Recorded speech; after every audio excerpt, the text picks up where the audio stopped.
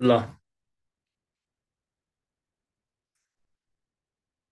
अब हेर्नुहोस् त यहाँ पछि हाम्रो हुने भनेको इन्भेस्टमेन्टको सक्यो है। Net cash flow from investing activities कति आयो तपाईँको यो भन्नुहोस् त। एक 1,68,000. कति 1,68,000. 58 माइनसमा हुन्छ है। 68 sir. 68 कि 58? 68. ए 68 भन्नुभयो है। हजुर. ल त्यो पनि सक्यो है त। बी नम्बरको पनि सक्यो। अब लास्ट एउटा हाम्रो के हुन्छ सी नम्बरमा cash flow from financing activities. फाइनान्सिङमा पढ्ने भनेको डिडिसी भनेको थिएँ मैले। डी भनेको डिभिडेन्ड, डी भनेको अर्को डेभिन्चर र सी भनेको क्यापिटल। अब गएर हेरिदिनुहोस् त यहाँ तपाईँको सिधै लाइबिलिटिजमा हेर्नु होला। सेयर क्यापिटल 1,50,000बाट 3,00,000 भएको छ भनेपछि इस्यु हो कि होइन? इस्यु अफ इन्क्रिज नलेख्नु होला है। Issue of share capital, issue of share capital कतिले इन्क्रिज भयो त? इन्क्रिज भ्यालु भनेको इस्यु है। 1,50,000. विथ प्रिमियम भनेर तपाईँले एकैचोटि विथ प्रिमियमलाई पनि एड गर्न सक्नुहुन्छ। होइन म त्यसलाई अलग्गै राख्छु भनेपछि इस्यु अफ सेयर प्रिमियम भन्दा पनि हुन्छ अलग्गै है। तपाईँले एकैपटक राख्ने मन छ भने issue of share capital with premium भन्ने। प्रिमियम कति भएको छ त? 15बाट 30 भनेपछि त्यसैमा जोडेर 1,65,000 देखाइदिने। होइन म अलग राख्छु भनेपछि ओके अलग राख्नु होला है, केही फरक हुँदैन। यो सेयरहरू इस्यु गर्दाखेरि कम्पनीमा क्यास के हुन्छ? इन्फ्लो हुन्छ, पैसा आउँछ, त्यही भएर प्लस भयो है। 6% डेबिन्चर 75,000बाट 30,000 हुनु भनेको तपाईँले पेमेन्ट गर्नुभयो कि भएन? रिडिम्सन अफ डेबिन्चर अथवा रिपेमेन्ट अफ डेबिन्चर भनेर लेख्नु होला।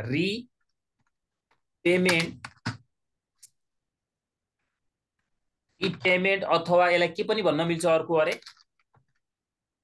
रिडिम्सन of REDEMPTIN redemption of debenture with premium है। प्रिमियममा तिरेको छ नि त होइन? विथ प्रिमियम भनेर लेखिराख्नु न पर्दैन, तर विथ प्रिमियम भनेर तपाईँले लेख्नुभयो भने बेटर। होइन लेखिदिन भन्दा पनि हुन्छ। कति पर्सेन्ट छ त्यो पर्सेन्ट चाहिँ लेखिदिनु होला है। 7% डिबेन्चर विथ प्रिमियम। अब हेर्नुहोस् है कतिले घटेको छ त्यहाँ हेर्नुहोस् त। पहिला 75बाट 30,000 हुनु भनेको 45,000ले घट्यो कि घटेन? 6% हो सर. ए ल कहाँबाट 7 देखेको छु त मैले। ल हेर्नुहोस् त यो ल्यापटपमा बस्दा बस्दा आँखा कमजोर भइसक्यो। अनि त्यहाँनिर हेर्नुहोस् त प्रिमियम भनेर त्यहाँ हेर्नुहोस् है गएर उता इन्कम स्टेटमेन्टमा गएर हेर्नुहोस् त प्रिमियम भनेर दिएको छ। डेबिन्चर प्रिमियम भनेर कति दिएको छ हेर्नुहोस् त? 4500 दिएको छ। 4,500. हो यसलाई जोड्नु पर्छ भनेको थिएँ मैले। प्रिमियम भएपछि जोड्ने भने होइन त। ल कति भयो यो? 49,500 भयो। तपाईँले पैसा तिर्दाखेरि कम्पनीबाट के भयो? क्यास आउटफ्लो भयो कि इन्फ्लो भयो? क्यास के भयो? क्यास के हुन्छ? आउटफ्लो हुँदैन भने सबै लाग्नुहुन्छ त भन्दाखेरि। अनि क्यास आउटफ्लो भन्नुहोस् न।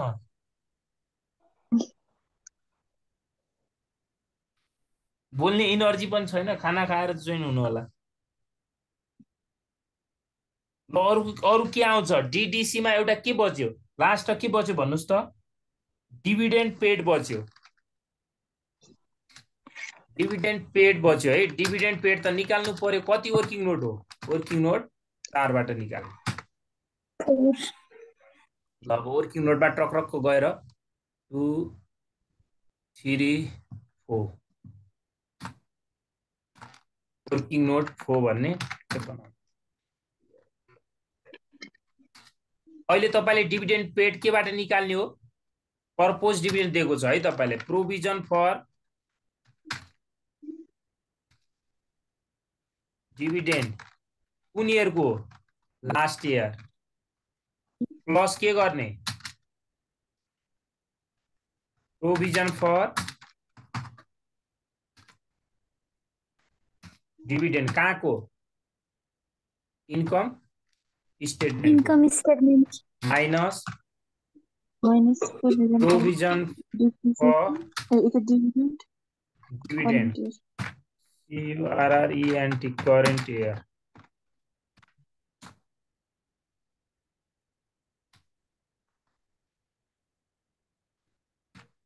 हेर्नुहोस् त प्रोभिजन फर डिभिडेन्ड भनेर कति दिएको छ लास्ट इयरमा 15,000 रहेछ अनि इन्कम स्टेटमेन्टमा कति दिएको छ इन्कम स्टेटमेन्टमा हेरिदिनुहोस् 30,000 करेन्ट इयरमा 30 होला हो minus 15,000. कति भयो त 15,000 डिभिडेन्ड तिर्दाखेरि कम्पनीबाट क्याश इनफ्लो हुन्छ कि आउटफ्लो हुन्छ पैसा Outflow. आउटफ्लो कम्पनीबाट डिभिडेन्ड तिर्दाखेरि क्याश आउटफ्लो भयो अरु आइटम छ के आउने छैन सर.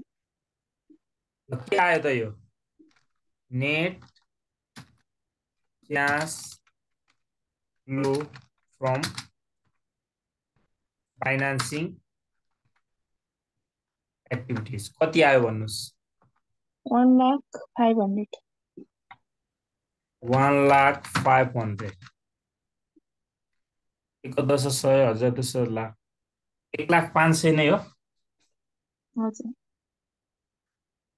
ल अब हाम्रो अर्को यसपछिको net change in cash and cash equivalent net change in cash and bank balance के हो त यो ए प्लस बी प्लस सी गर्नुभयो भने ल भन्नुहोस् कति कति आउँछ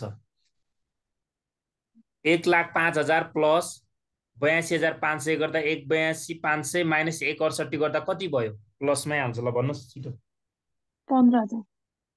एक्ज्याक्ट 15 हो हजुर. ल यसमा के एड गर्नु पर्यो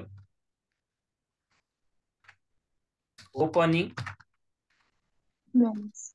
क्याश एट ब्याङ्क ब्यालेन्स यो कहाँ दिएको हुन्छ तपाईलाई लास्ट इयरमा दिएको हुन्छ ओपनिङ भनेको कहाँ हो यो ब्यालेन्स सिटको लास्ट इयर अथवा इयर 1 भनेर बुझ्नु पर्यो कति दिएको छ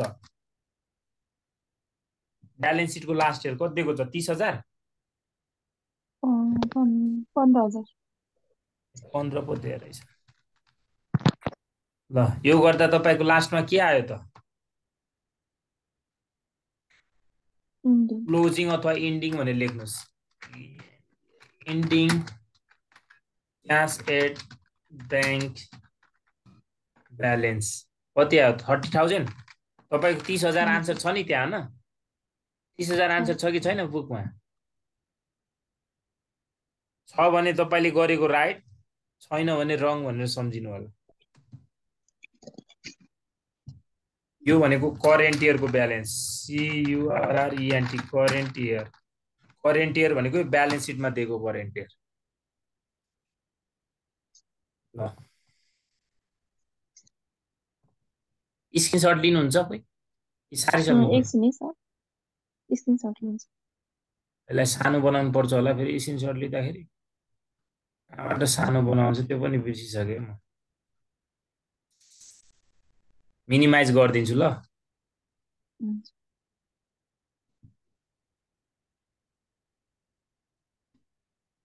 एउटा क्वेसन गर्नमै टाइम जान्छ क्या अब यस्तो हुन्छ लामो धेरै छ सर त्यो राइट कर्नरतिर हेर्नु त 120 भन्ने छ त्यहाँबाट सानो गराउन मिल्थ्यो राइट कर्नरको तलपट्टि कता हो डेस्कटप त्यो स्क्रिनको तलपट्टि हेर्नु त अझै उसमा तलपट्टि राइट कर्नरतिर जमिङ र जमिङ इन र जमिङ आउट हुन्छ कि 120 यस्तै यस्तै लेखेको हुन्छ अहिले 100% होला तल ए मैले बुझेँ जुमिङ होइन हजुर हजुर रुक है यो पहिला यसैबाट युज गर्थेँ कि म अहिले फेरि यो मतलब व्हाइट बोर्ड युज गरेदेखि यो युज गर्नै छाडिदिएँ के।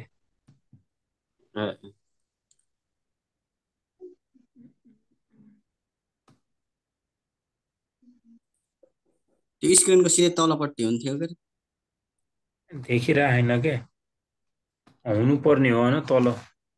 यहाँ यसले गर्दा पनि हो कि हजुर क्या, देखिरहेन। माइनस कन्ट्रोल यो गरेपछि घट्छ कि के हो? कन्ट्रोल सरी, कन्ट्रोल यो गरेपछि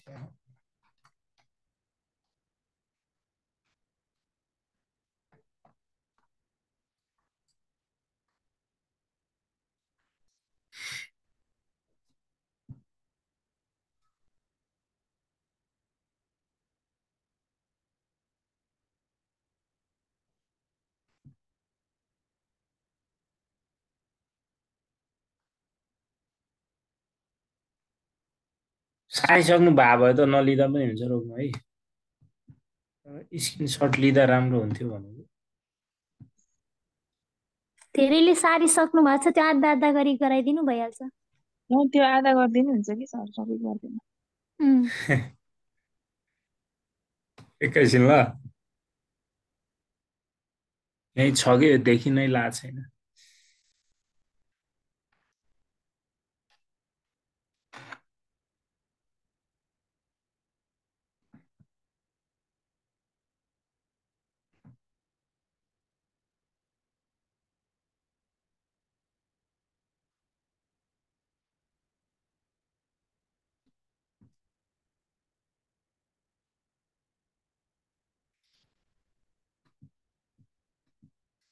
के भयो फेरि यो?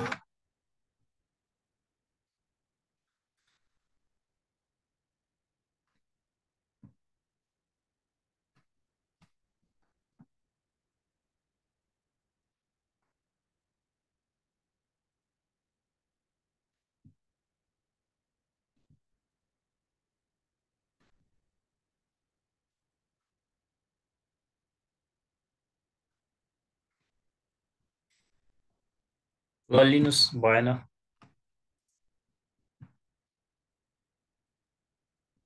रोक्नुहोस् है अलिकता यो सानो।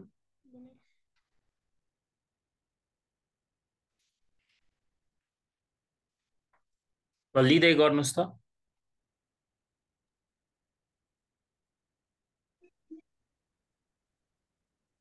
अप्सनै देखिरहेन के।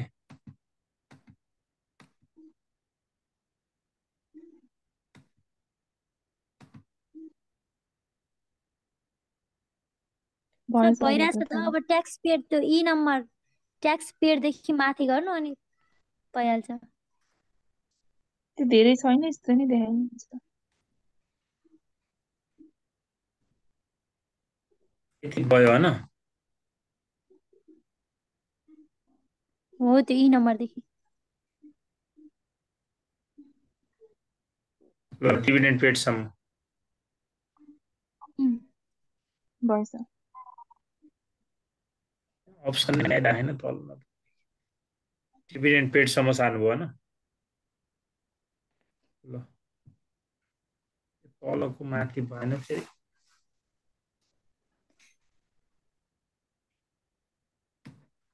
भयो नि होइन?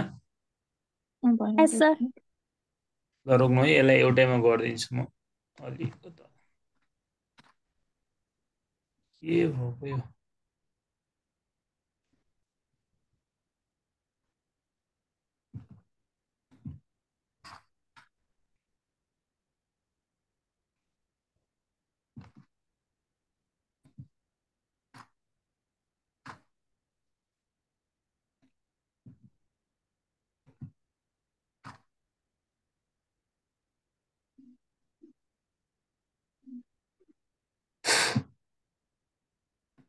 गन्जागोल भएर रहेछ त यो त। ल ट्याक्स पेडको लेख्नुहोस्।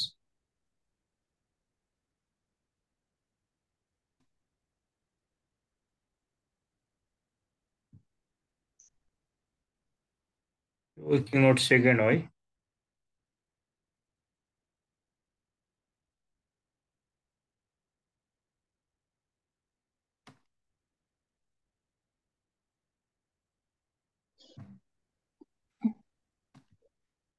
बिग्रियो है एकैछिन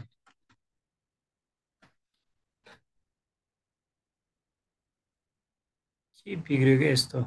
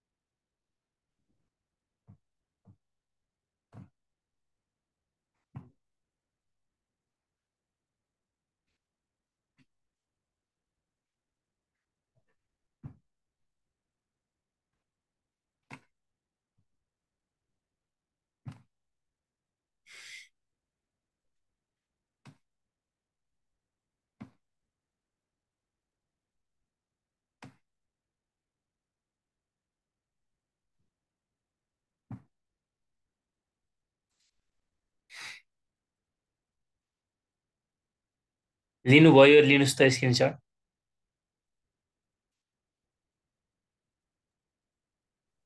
टाइम नि भइसक्यो भइसक्यो सर तल देखाइदिनु लास्टको यो डिभिडेन्ड पेड त हो नि